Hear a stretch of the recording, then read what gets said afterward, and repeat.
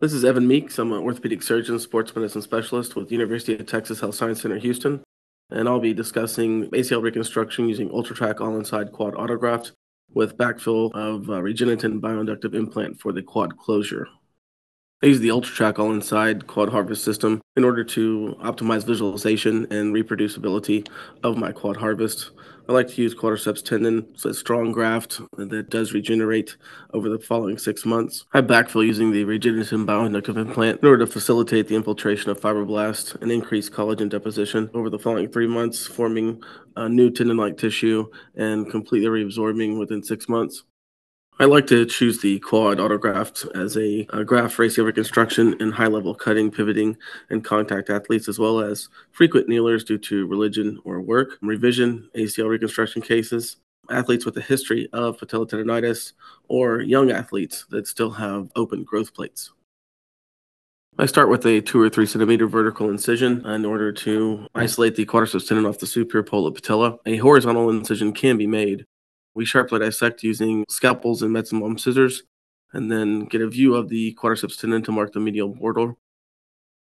After removing the subcutaneous fat, we then assemble and use the guide track to elevate the subcutaneous fat off of the entirety of the quadriceps tendon. As you can see here, the Q view allows full visualization of the quad harvest site. There's no need for assistance. There's no need for other specialized retractors.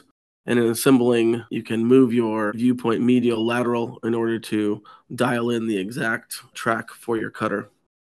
I use the guide track and 10 millimeter track cutter to make the medial and lateral incisions of the quad graft.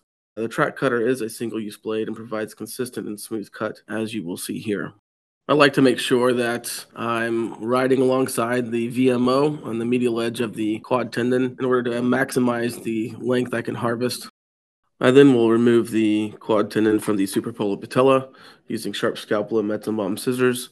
We slowly elevate the quadriceps tendon from surrounding tissue and the capsule just posterior.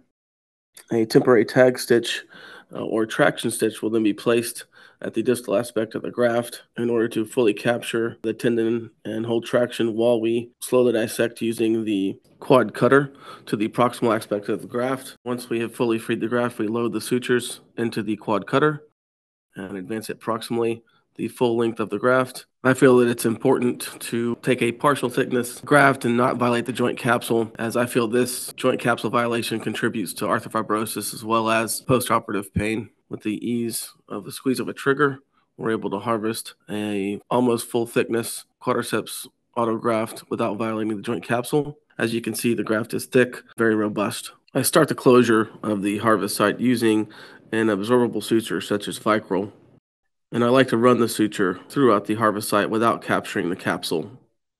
Well, once this is closed and tensioned appropriately, I place my REGENETION Bioinductive Implant over the distal aspect of the harvest site or the attachment site to the suprapolar patella.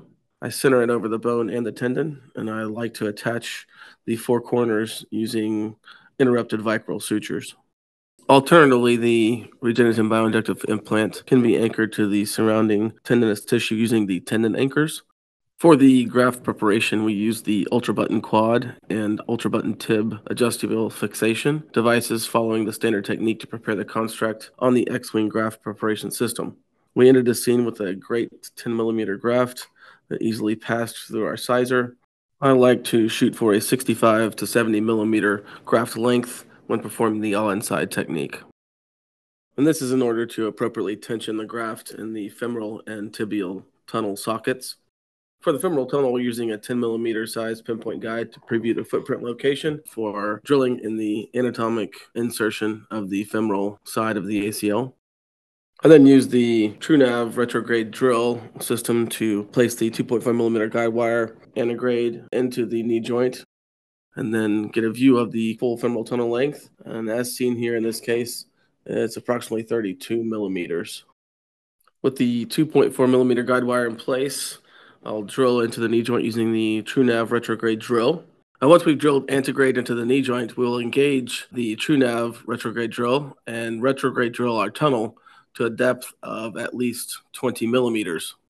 When drilling, we can assess our tunnel depth by watching the marks on the TrueNav retrograde drill.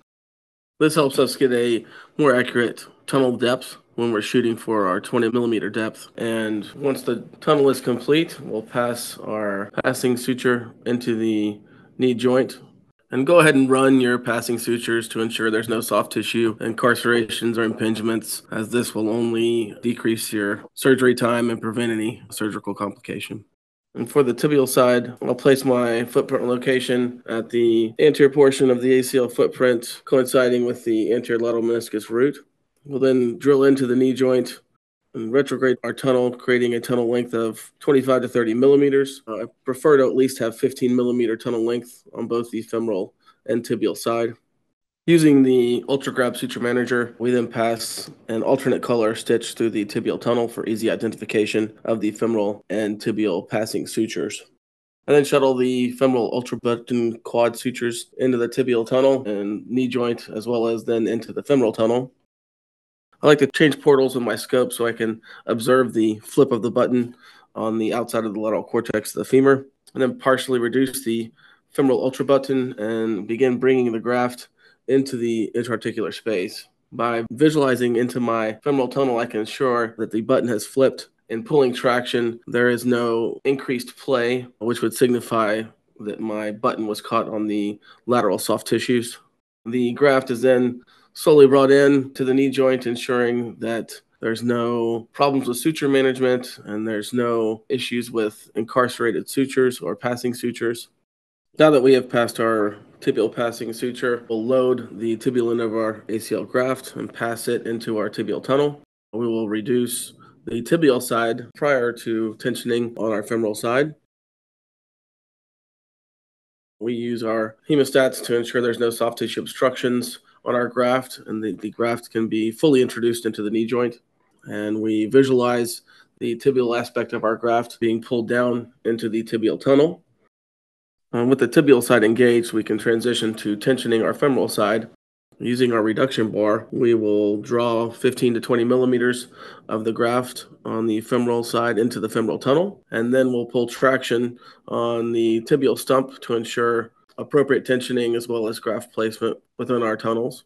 We carefully remove our protection stitch off of the UltraTRAC tib button system, and we'll carefully place our button within our two loops in order to then tension the tibial aspect of the graft and final tension our graft.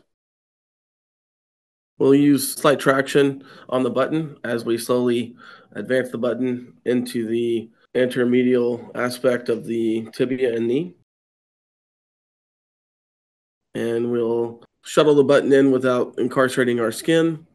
Once we're inside, we'll hold the graft in position, and while holding the knee at 20 or 30 degrees of flexion, we'll perform final tensioning on the graft.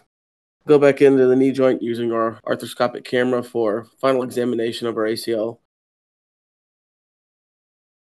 And our postoperative protocol and physical therapy rehabilitation for the ACL reconstruction using quad tendon autograft and biologic augmentation from REGENETION Bioinductive Implant. Weight bearing is tolerated with consideration given for other potential meniscal or cartilage procedures. Immediate physical therapy, preferably within 2 to 3 days, with immediate home range of motion exercises to begin regaining quad strength and function, and use of crutches for assistance with ambulation for 1 to 2 weeks postoperatively until quad strength can be sufficient to normalize your gait.